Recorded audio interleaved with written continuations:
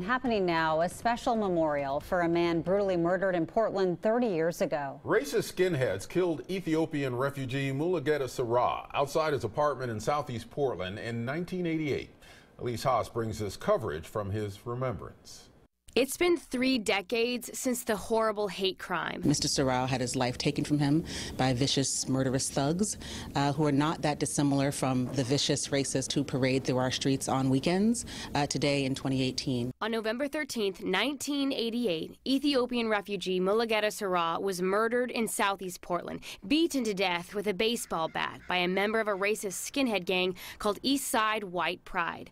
The Urban League of Portland wants people to remember these events from the past, so history doesn't repeat itself. And if we don't do something together, if we don't stop them right now, we see what can happen because we saw it happen 30 years ago right here in our city. While this brutal murder happened long ago, it remains fresh in the minds of many who lived through that time and for people who still experience discrimination and hate today. I remember what it was like growing up as a kid here in the parts of town that weren't safe, including Pioneer Square right in downtown. Seraw is being remembered on the 30th anniversary of his death in Portland. His life is marked by a series of tributes and memorials like these street toppers in his neighborhood. Mark his neighborhood, mark the block where he lived, where he studied, where he grew, where he was seizing a piece of the American dream for himself and for his family. As the fight for social and racial justice continues, organizers say the mission of the Mulugeta Seraw commemoration is for us all to remember, for us to learn, and for us to change.